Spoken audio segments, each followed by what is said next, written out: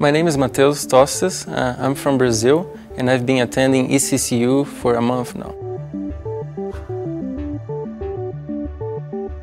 I got involved in cybersecurity when I was in college, working as a network technician, and the network administrator, which was my friend, introduced me to the field and told me it was a good field to follow after college.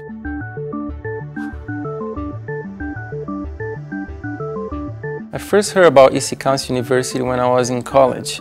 My friend, who was a network administrator at the IT department there, told me to look for some certifications, and he told me about CEH, which was a certification that led me to find ECCU University that taught in that course and many other things that were gonna help me to become a cybersecurity professional.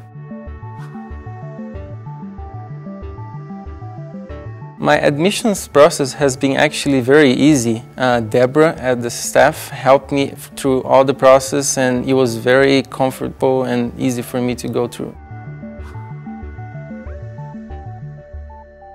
What I like about ECCU so far is that the people here are very friendly, the staff helps the students a lot, and the atmosphere is very nice. The staff was very helpful and helped me to get through the process in the beginning, where I didn't know much about, and they helped me to register, to choose the classes and the emphasis I should choose in the course to be successful. I hope at ECCU to become a better cybersecurity professional, to better serve the community in a field that will become very important in the future.